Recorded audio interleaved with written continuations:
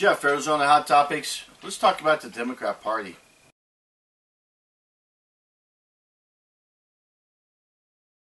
Thanks for tuning in, everyone. My name is Jeff, Arizona Hot Topics. So, the Democrat Party scares the living daylights out of me. Do they scare you? Here's why they scare me. And this is in no particular order, but when Hillary was running her campaign, her slogan was resist and fight. She even chose that before Trump was the winner of the Republicans. She chose resist and fight. And it made me wonder, why would you choose that? Resist and fight. Resist implies hate or dislike, right? You got someone who's making a pass at you and you dislike them or you hate them, you're going to resist them, right? Resist implies hate. Fight. Well, fight means you're going to fight. That implies violence. Why would you have a slogan of resist and fight? That to me sounds very it sounds like you want to divide the country. Like you want to say it's us against them. No, this is America. It should be all of us together with just different points of views. Right? So that kind of worried me. And then what also worried me about the whole campaigning thing was she said some things how at Trump rallies or Trump events his supporters were violent. And I was like, really? I've seen a couple on YouTube and they didn't seem very violent to me. Come to find out, later on, somebody recorded two Democrat members, two people that were part of the whole DNC, that were looking to hire people to go to these Trump events to create violence, to make it look like it was his people were violent. Now, how'd she know that? She was behind it. Russia collusion. She was the first one to talk about Russia collusion. Really? And then after 3+ years of investigation, come to find out there was no Russia collusion. And the fact ended up becoming what they did find was that some documentation was fraudulently filed by the Democrat Party to create that investigation. If you were to fraudulently file documentation with the federal government, you'd be in jail. But they're above the law. So here they talk about Russia collusion with Trump, and yet they're the ones who actually falsely created everything. And yet they're saying that Trump is above the law, when really they're the ones who are breaking the law. They committed fraud and a bunch of other stuff, and yet none of them went to jail, so they're above the law. You know, the Democrats remind me of two kids in the kitchen, and the jelly jar breaks, right? They're making the lunch or whatever. Parent goes running in, who did this?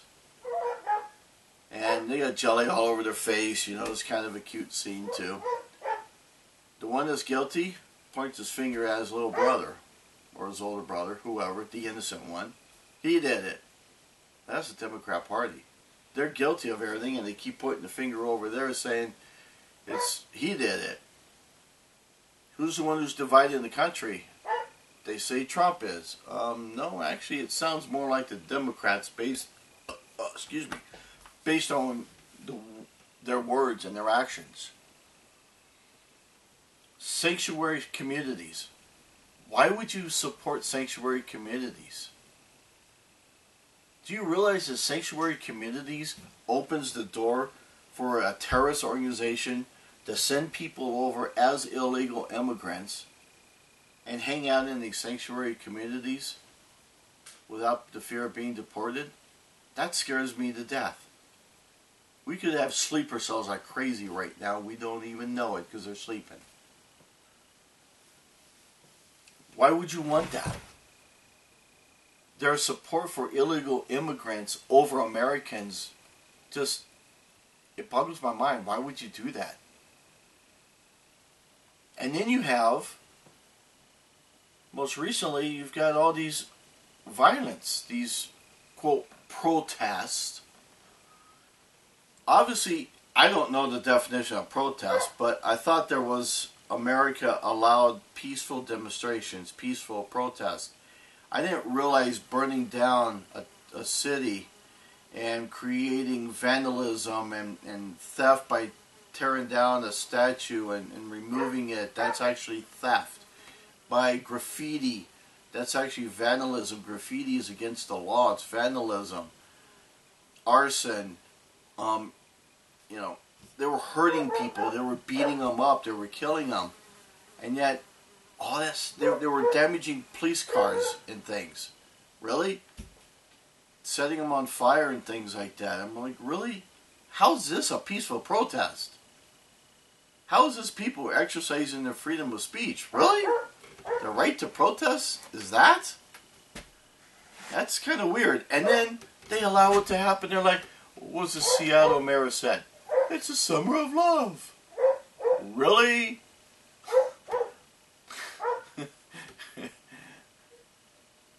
And then this defunding police. So let me get this straight. The more crime that's committed, and since the criminals are calling for less police, the government says, oh gee, you're right, we'll do less police. Really? That's when you increase the police force, you idiots.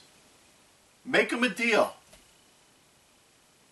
No crime for a whole year, we'll defund the police. They can't do that because their behavior is criminal. So defunding the police doesn't even make common sense. I don't understand that whole mentality. I don't understand why you would allow all this violence and then not ask for help. Not call in the National Guard or call in an extra police force or call in or whatever. Just allowing it to happen. Do you really hate America that much to where you're willing to allow people to destroy it? Now, we can sit here and argue the Confederate statues for, till we're blue in the face. But the bottom line is, it's personal property. Somebody owns it. Either a group of people own it because they formed an entity, or maybe an individual owns it, or it's owned by the people via the government. Somehow it's owned by somebody or some entity. By graffiti or breaking it, that's vandalism. By removing it, that's theft. Those are crimes. I don't care what the statue is. The statue could be of Babe Ruth, it could be Hitler, it could be the devil, it could be Jesus, it could be everything in between. It doesn't matter. It's personal property. You damaged it. That's violence. That's property damage. That's against the law. Duh. That's a criminal act. How do you support that? Democrats do. And then you got the Democrats who through the House, they impeached Trump on what? Hearsay? On perception? I'm like, really? Really? Based on that, you can impeach every single president ever. Because their whole deal was, hey, do you think that, talking to experts, do you think that Trump said that so that he could influence the 2020 election of a opponent? And yet Biden wasn't even chosen then. Of a potential opponent or whatever they said. And some people said, oh yeah, sure. I'm like, really? was looking into some. Well, then basically what they did to Trump earlier with that whole Russian collusion was also wrong. Trump was looking to see if Biden colluded with Croatia. That's okay, but Trump colluding with Russia was not. I don't understand their mentality. So impeaching him was just wrong. And Pelosi, oh my God! First off, have you guys listened to her talk lately? All jokes aside, trying to be dead serious, I think there's something wrong with her. I really do. She has trouble forming a sentence. She's worse than Biden. I was watching an interview. I don't watch her much, but I was watching an interview after Trump did some executive orders to help out, the American people with this whole COVID thing. And I couldn't understand what she was saying. It was just like she was like, "Woo, out there." So, I think something may be wrong. But that's for another video, I guess. So, but anyhow, she's had such a hate for Trump. She has yet to say anything nice about Trump. And yet, the media didn't even cover this. Trump, when AOC, Alexandria Ocasio-Cortez, or whatever her name is, AOC. It's actually a cool name, even though I can't pronounce it. So, she actually called Pelosi racist. And here Trump was standing there, kind of like on his way to his chopper. All these reporters are asking him questions. He came to Pelosi's defense. He's the only person who ever did. The Democrat Party didn't even come to her defense. Everyone just, shh, don't say anything about it, it'll go away. AOC called Pelosi racist. And Trump said, she is not racist. And he protected her. He defended her. Now, he went on to attack AOC and her gang. And I kind of agree with that because their policies and their thoughts are way out there. They're totally anti-American. They don't care about America at all. And so it was just one of those things where I was like, everyone covered, because I think Trump said in that talk that something about they need to go back home, and that was considered racism. Well, what he was referring to was, if you can't fix your own hometown, why are you here in Washington trying to fix everything else? Start small. Fix that first. Prove that you can fix something. They can't fix anything. Prove that your ideas work first. That's what I got out of it. But everyone else got, ooh, he's racist. And that's another thing. Trump racist. I can't find it. Every time they say he's racist, I'm like, building a border security wall. Racist. Really? Not too sure how that's racism, but okay. You're weird. Saying go back home is racist. Really? Actually, when you're at the bar and they're closing down the bar, they tell you to go home.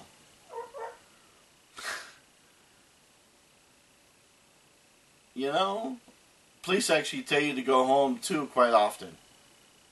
I don't know if you're ever confronted by police, but if you're at some deal, they're telling you to go home or whatever. I don't know, I've never been there, I'm just making that part up. But still, I guess the part is, I can't get how that's racist. So, and yet, think about this. The Democrat Party, and supporting the Confederate monuments and statues is racism. I don't get that either, because many Confederates, well, I'll give you a great example. Andrew Jackson, he owned a slave. But do you also realize that he fought many, many years to pass legislation to ban slavery? So even though he owned a slave, he fought to end slavery. And if you actually do your homework, you will learn that there were literally dozens, if not hundreds, of these folks who were Confederates, who owned slaves, were fighting to free them. And if you actually also look at how they were treated, many of them were treated really, really well. In fact, John Adams. When John Adams got married, his father gave him a slave as a wedding gift. Seems really weird, right? But also back in the day, slaves were a sign of wealth. The more slaves you had, the wealthy you were. It's just like some countries. When two people get married, sometimes the father would give somebody a cow for a wedding gift. You know? Things like that was normal back then. You know? Nowadays you might give someone a house or something. I don't know if you're wealthy. But it's a sign of wealth back then was slavery. But they treated them really, really well. No one ever talks about how the slaves were treated. Now granted, some were probably treated pretty poorly, but some were treated probably pretty well. But for, what was it I read, almost 20 years, many politicians were trying to end slavery. And the Klan, the Ku Klux Klan, I'll probably get banned for saying that, but the Klan actually created the Democrat Party. That was their way to have a say in our government, was to create that party. Now you might say, oh, they've evolved, they're not racist anymore because Harris is on their team, they got diversity, they support blacks, they support minorities. Really? Then why is it that communities that are run by Democrats seem to be lower income communities? For 30, 40, 50 years, they're still low income. Why? Obviously, they're not doing anything for the people, are they? It's because it's modern day slavery, folks. When you keep those people oppressed, and you create as many government programs as possible, that makes the people dependent on the government. What is a slave? A slave is dependent on his owner. For what? Food, shelter, work, etc. Healthcare. Modern day slavery is the poor is dependent on the government for what? Food stamps, government housing, government involved healthcare. Do you see the relationship? It's modern day slavery, folks. And I can't believe people don't see that. They want something from the government and you don't realize that's not freedom. Freedom is not being dependent on the government. Freedom is being dependent on yourself. That's truly how this country was founded. With people depending on themselves to come out west and strike it rich or to create a family and have land and be able to be self-sufficient with a farm. The Democrat Party scares the living daylights out of me.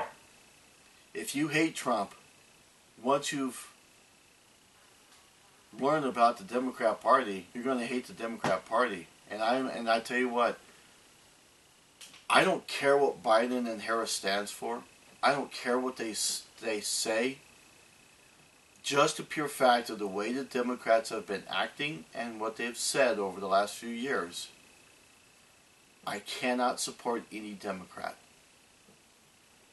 And I am a registered Democrat. But I will vote for anybody but a Democrat. Let me tell you, if I'm looking at that ballot and there is a serial killer on there, I'm voting for the serial killer over a Democrat any day right now. Later on, I may vote Democrat. But right now, the Democrats hate America. And their policies and their words scare the living daylights out of me. I can't support that. Thanks for listening, guys. My name is Jeff, Arizona Hot Topics. See you. Bye. Have fun.